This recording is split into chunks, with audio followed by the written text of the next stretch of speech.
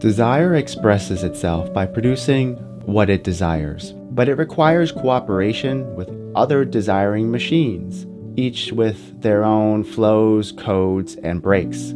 For this reason, once we have desiring machines with their desiring production, we immediately have desires investments in the socius, a social field forming a collectivity of desiring machines.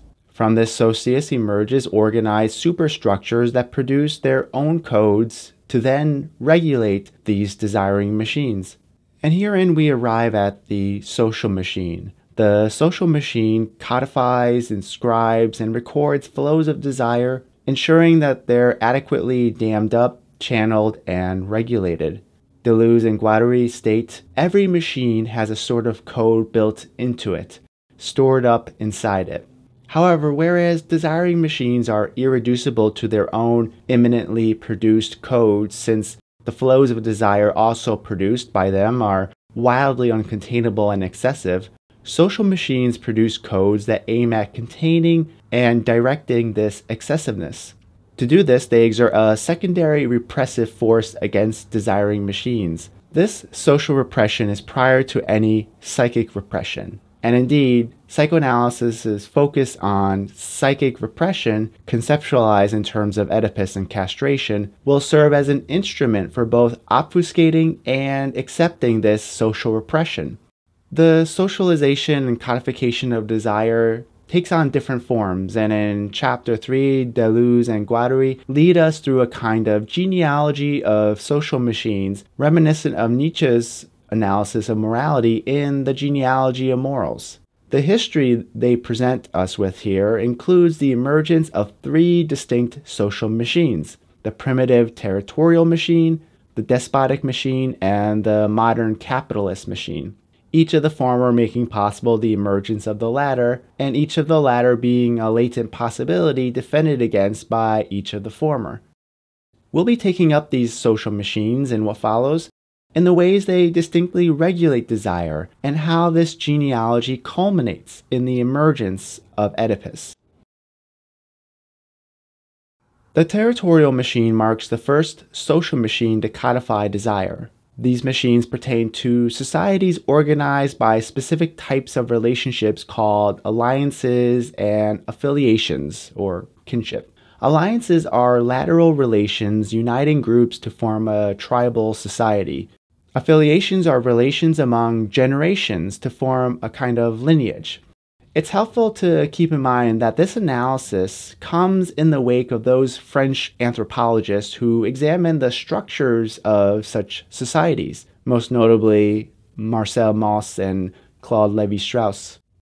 Lévi-Strauss conceptualized social relations in terms of what is called alliance theory, which is based on the notion of the incest taboo as a proposed universal prohibition that urges family members to marry outside the family. And this initiates a kind of circle of exchange in which one member of a family marries a member of another family in exchange for one of their members marrying a member of that other family. This might be sometimes what we think of as arranged marriages. This mode of reciprocal exchange is thought to be what establishes peace among groups, and we can perhaps see how this theory directly connects to Freud's proposal for a primordial incest prohibition as discussed, for example, in Totem and Taboo, a point that will become important soon. In their analysis of the territorial machine, Deleuze and Guattari dispute this claim regarding the universality of the incest taboo. They also resist the assumption that kinship affiliation is primary and alliances are somehow derivative of this more primordial mode of relating. Instead, they argue that alliances play a far more fundamental role in social life, and that in the territorial machine, affiliations are more so derivative of alliances rather than the other way around, and they do spend a good number of pages providing examples that support their claim. This is not them denying that there is a widespread incest prohibition in such societies. However, rather than be primary, this prohibition marks a distraction from a more primordial prohibition at play. To understand this, we have to see how Deleuze and Guattari deploy the notion of primitive inscription.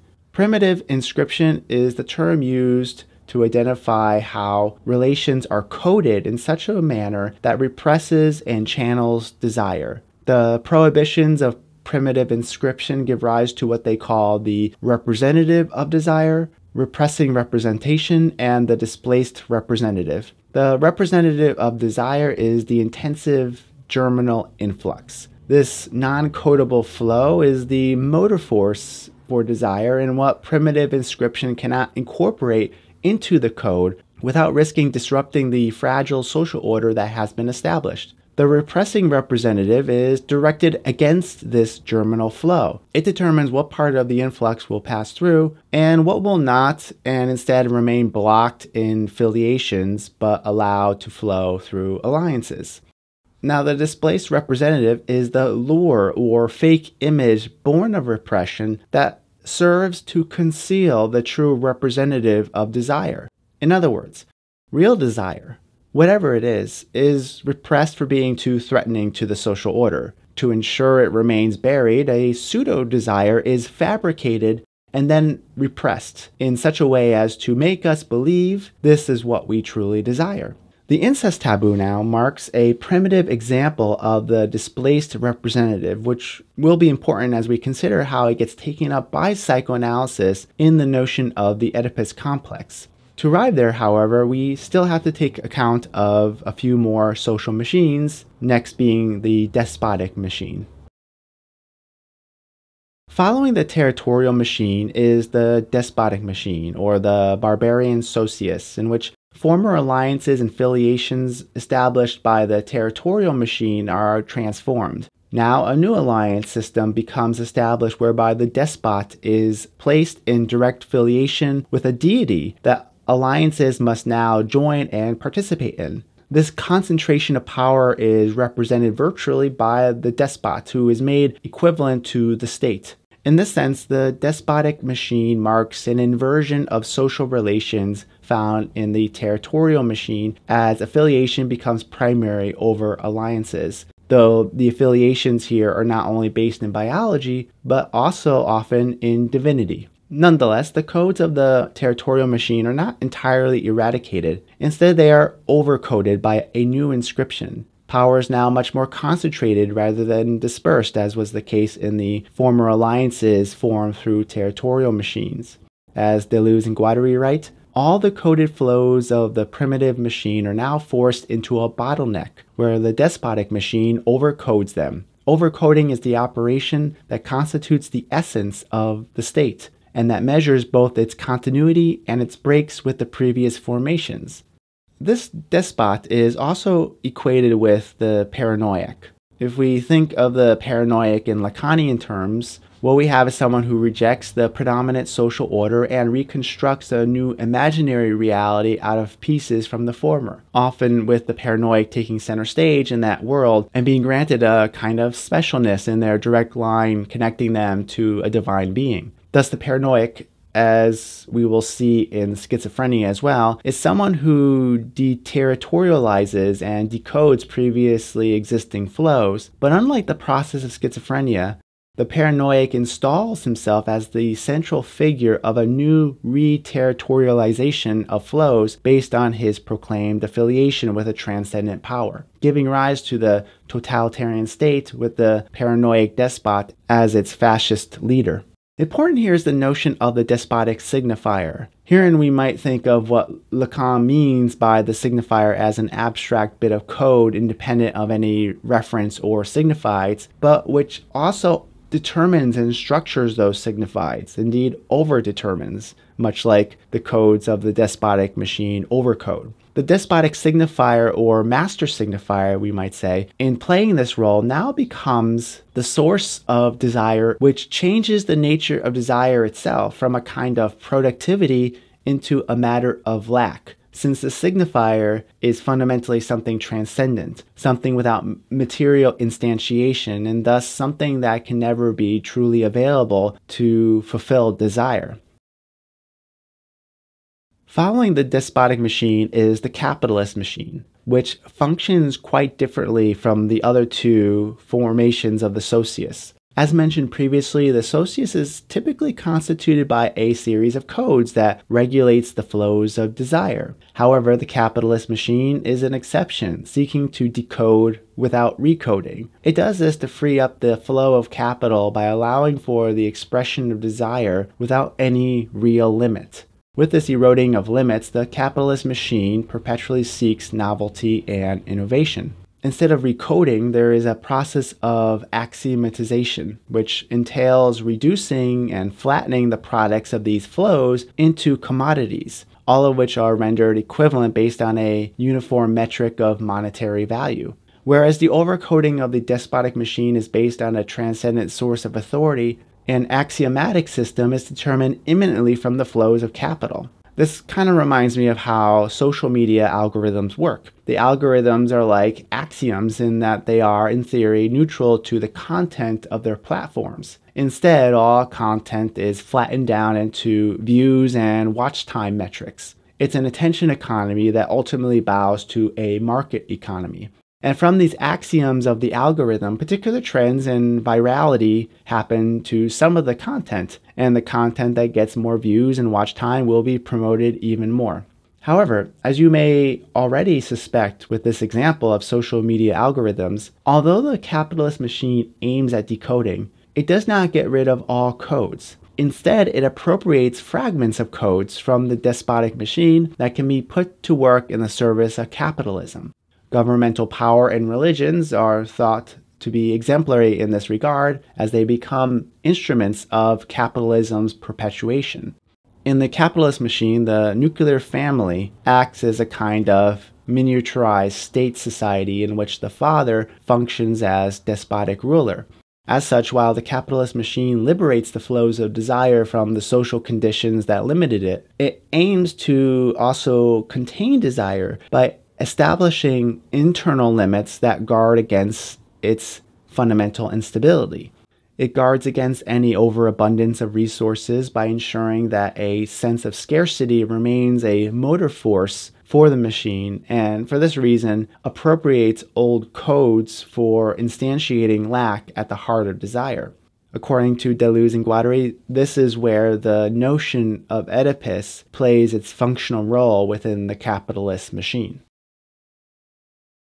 The capitalist machine appropriates fragments of the despotic code that it deems helpful in ensuring the continuous movement of desire, while also constraining desire so that it neither saturates the machine with an overabundance feared to dampen desire, nor leads to destructive breaks or schizzes in the capitalist machine from such excesses. A solution to this is to introduce the notion of desire as lack into the system as a kind of internally governed limit in place of any real or material one. To equate desire to lack, the notion of Oedipus is introduced as a mythological and theatrical depiction of psychic life, structured not merely by partial objects, but the lack or lost totality unity they now come to signify. In other words, the idea of wholeness as an absent reality is conjured up as a means to sustain a view of desire as lack. Deleuze and Guattari claim that psychoanalysis reinforces the fantasy of subjugated groups and treats subjects as if they were perpetually sick since childhood. The principal means by which this is done is through Oedipus, and more specifically the Oedipal triangulation of the family, which is reduced to a kind of privatized society of daddy, mommy, me.